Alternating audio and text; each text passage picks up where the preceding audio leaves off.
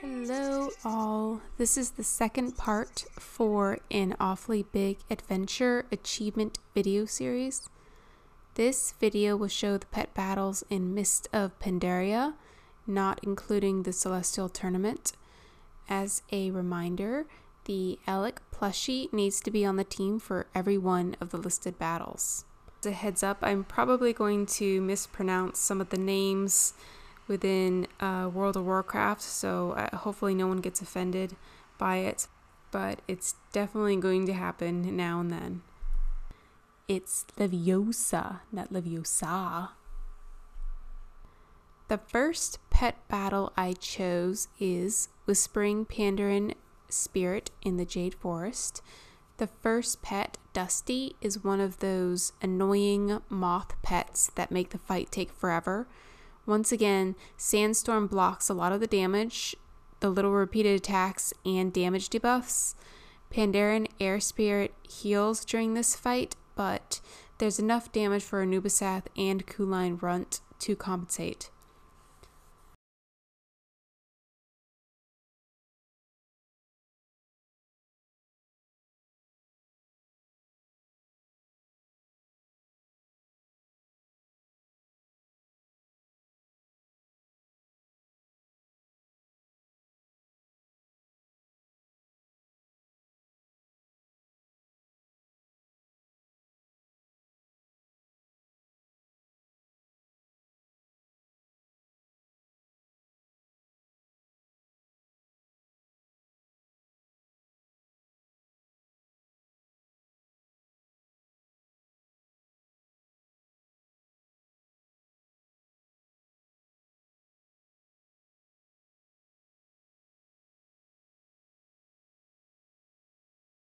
Continuing on in the Jade Forest is Hyuna of the Shrines. This is a pretty straightforward fight. I switch in Elekk Plushie whenever Fangor burrows. Door the wall heals, but between that and casting its armor ability, Kun-Lai Runt has enough time to freeze it and take out its health.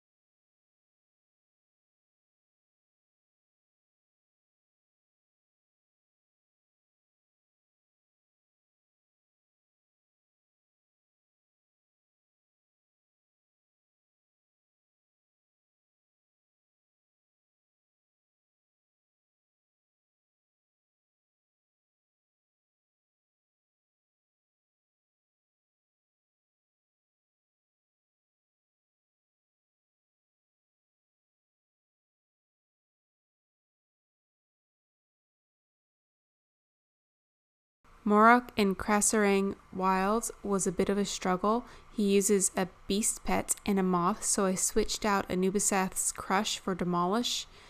But Demolish only has a 50% hit chance, making this fight very RNG. Needleback does a lot of damage for his first two attacks, so I deflect one of them to try to help Anubisath last a little longer and get a Sandstorm attack off.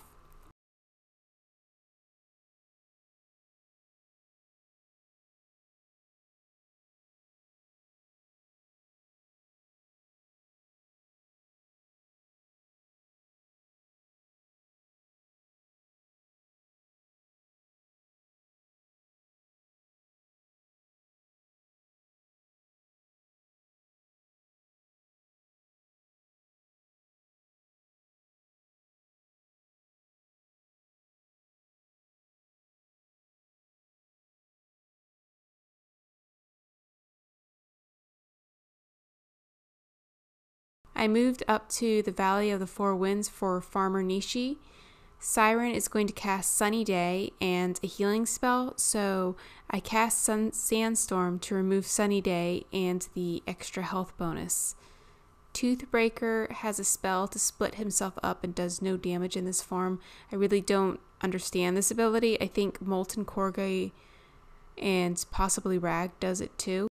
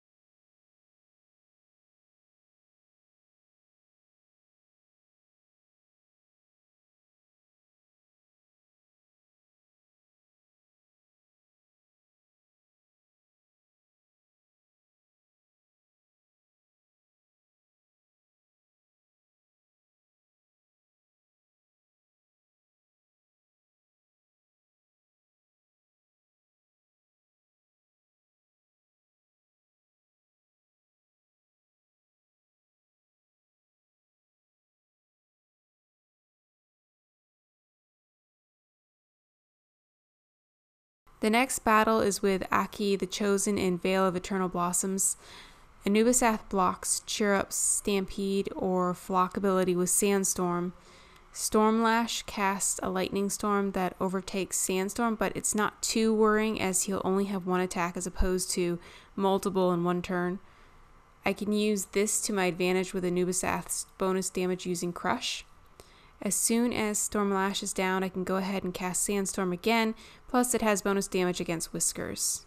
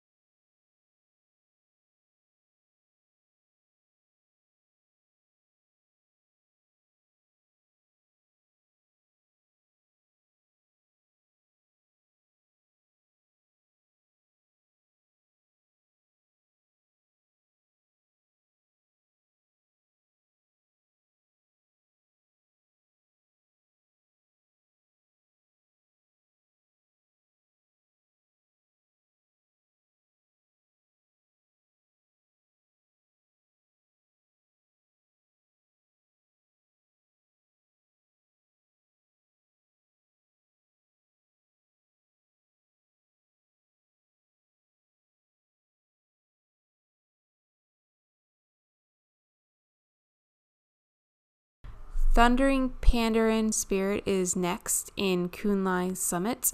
This fight is quite tricky because Pandaren Earth Spirit does a stun and hits pretty hard. I start with Elekk Plushie because the Pandaren Earth Spirit's opening move is going to be a stun and he's faster than my pets. This way he stuns the Elekk Plushie and hits it with its higher damage ability. Then I go about using my Kun-Lai Runt with his freezing combo.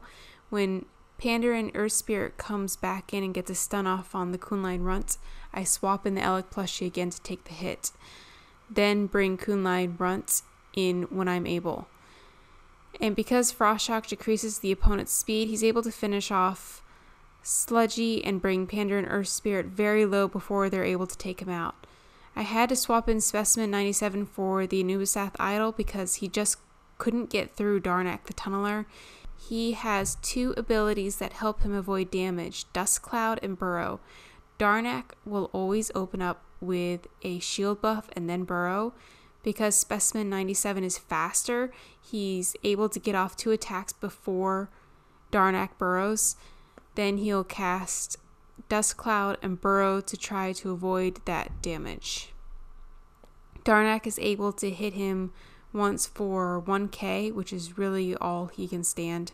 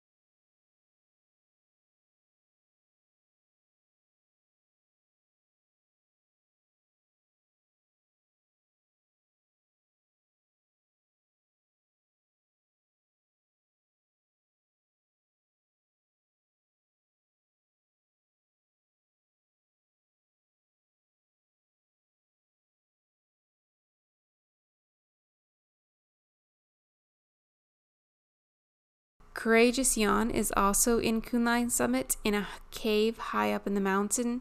This is a pretty standard fight that's basically a repeat of previous fights. Bleat is a beast pet, which makes the fight take longer, along with his healing ability. Anubisath Idol is able to defeat all of the pets.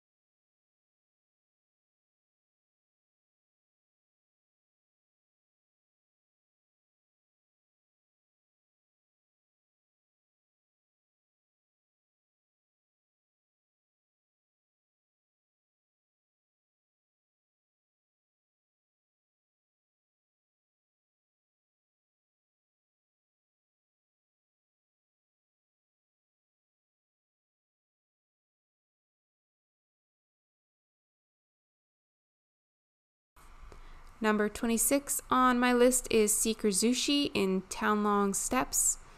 There's nothing really special to mention about this fight other than Molus healing himself.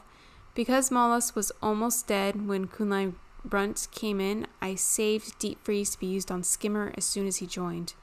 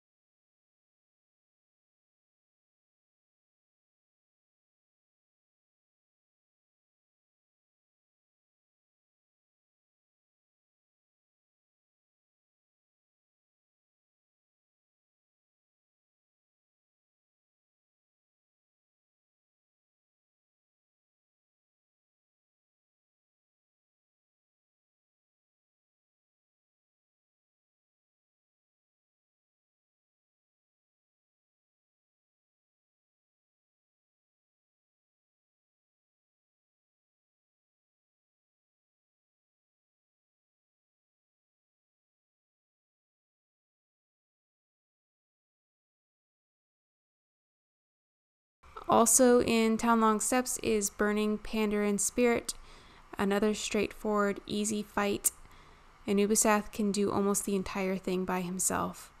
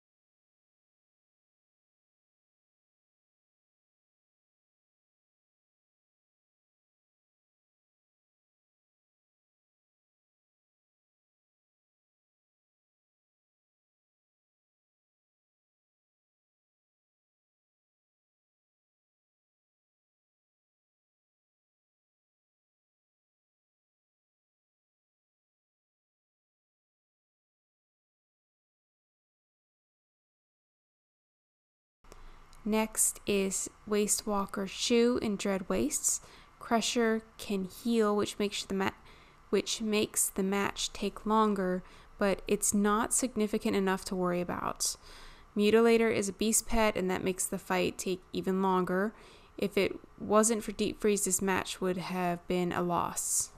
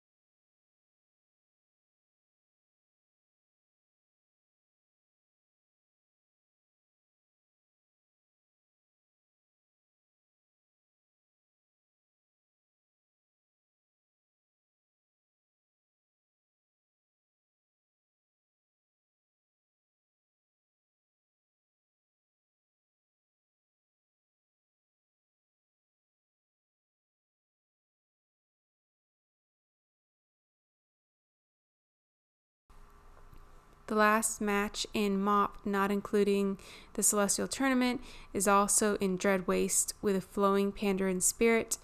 It's almost a repeat of the previous match. There's some healing, some group damage. Anubisath misses a bunch. I managed to block both the Pandaren Water Spirit's high damage ground ability, which was lucky timing. Sometimes they don't sync up with each other. That is going to wrap up this part of the video series for An Awfully Big Adventure. The next video will be Mysts of Pandaria, Celestial Tournament, and Warlords of Draenor. Hope this video was helpful. Good luck and have fun!